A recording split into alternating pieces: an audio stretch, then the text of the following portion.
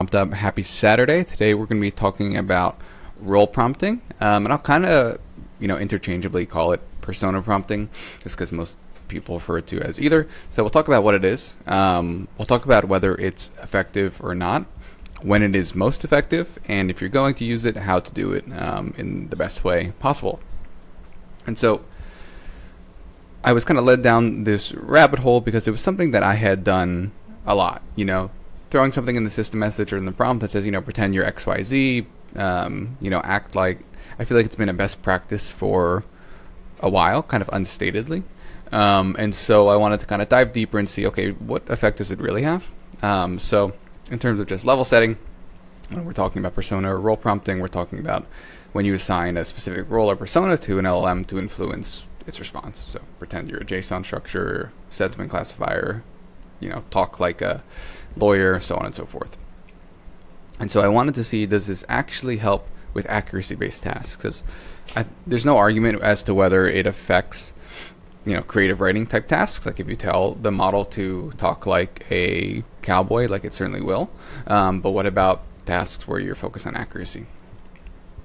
So first paper is called Better Zero-Shot Reasoning with Role-Play Prompting, March 2024, so relatively recently.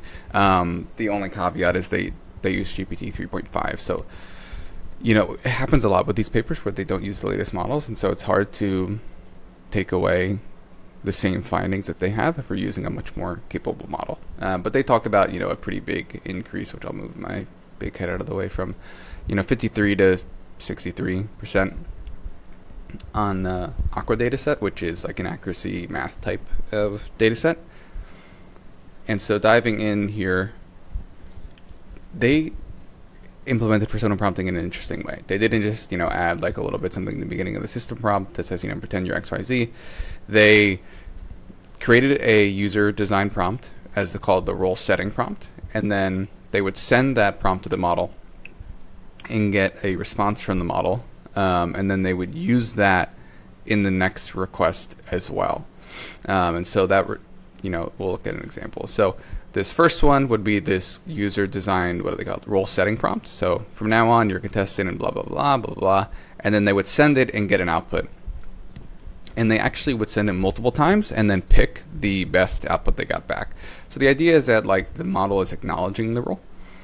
And then so once they have this second one selected from the multiple, for every additional request, they would send both of these messages. So then for every new request, they were sending three messages along. And so, what that looks like basically is, prompt 1, role setting, prompt 2, role feedback, and then they would send, 1, 2, and then the newest question.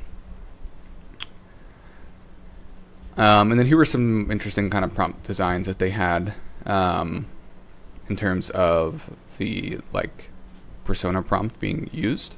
So that first one, and you can see generally more context leads to higher accuracy, including when they start to add that second message in there. Here were the different personas tested. I would say advantage means in domain, so related, irrelevant, and then kind of disadvantage. And you see generally a trend of, hey, the people who are in domain and advantage tend to score higher for the most part. And again, this is GPT 3.5.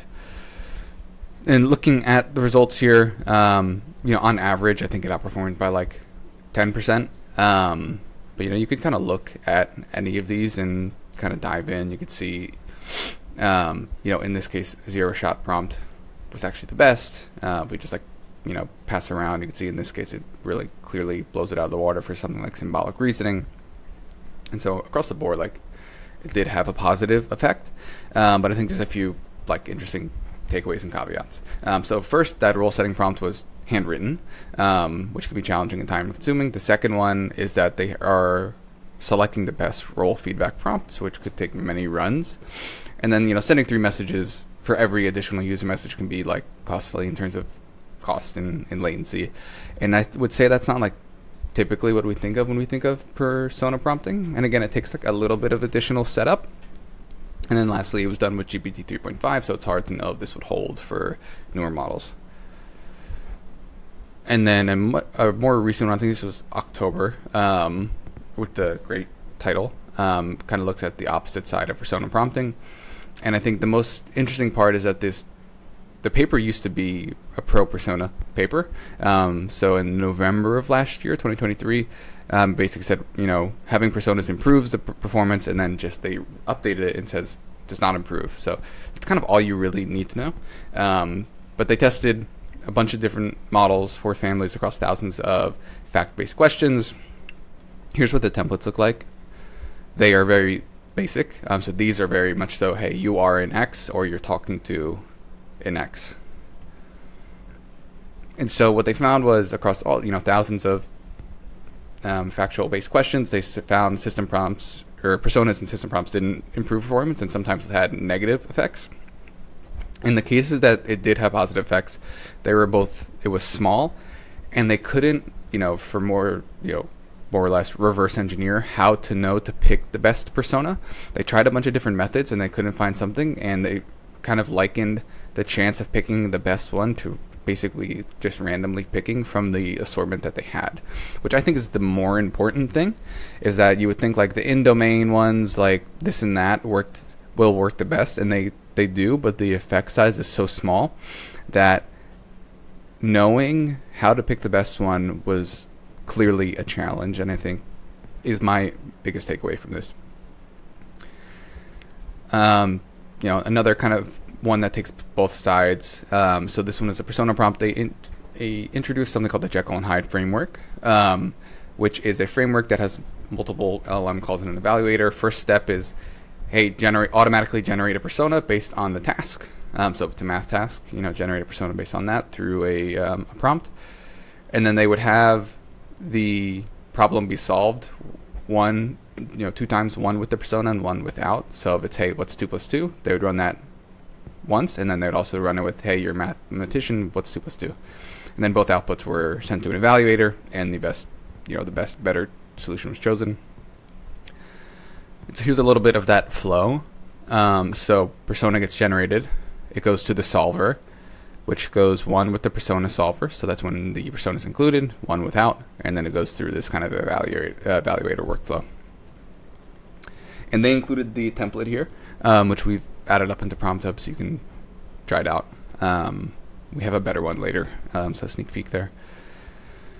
And so again, so they did use GPT-4 and Llama 3, which is cool to see. And let me see if I have the takeaways listed here. Yeah. So in some cases, framework leads to better outputs. In some cases, it doesn't. Something that I thought was interesting, that the difference between persona and base for GPT-4 is really slim in some cases. So coming back here, we're looking at base and persona. We could see it's very close. Like, we're talking about really small performance differences a lot of the time. Here we see a large one. And like for some use cases, that is important. That like 0.5% increase is going to be actually material. But you can see even in this case, like we're talking about really small amounts, and base and persona are very close. So I think for smarter models, I think the effect of using a simple persona that we saw here is not really going to do a ton. And I would say additionally, like judging a base prompt against a framework isn't quite like, fair, for lack of a better word. Like this Jekyll and Hyde framework has 2 outputs, an evaluator, and it's like barely outperforming the base prompt. And so, like I said, that like 1%, 0.5%, in some cases 2% better outputs is important for some people. For others who don't want to go ahead and like implement a whole framework, you don't have to.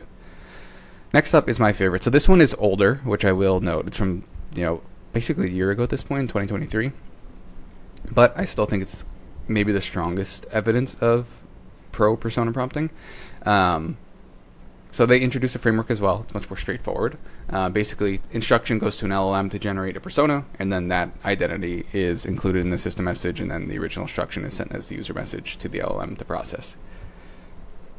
So if the instruction is described the structure of an atom, this identity gets generated, and then they show here side by side what it looks like with and without the identity.